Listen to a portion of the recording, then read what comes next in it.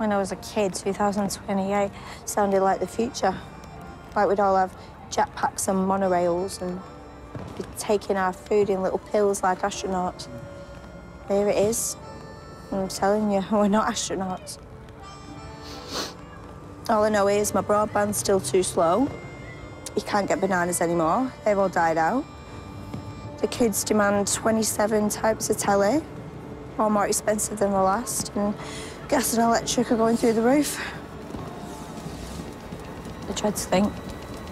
2028. What the hell is it going to throw at us next? And the blackouts continue.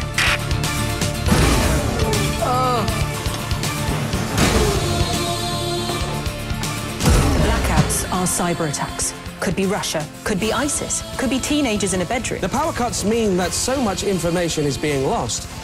We're going back to printing things on paper. It's just so papery. Would you do that? It's silly. And tomorrow, it's the same. We've now had 50 days of rain. And we have reached 60 days of rain. It's official, 80 days of rain.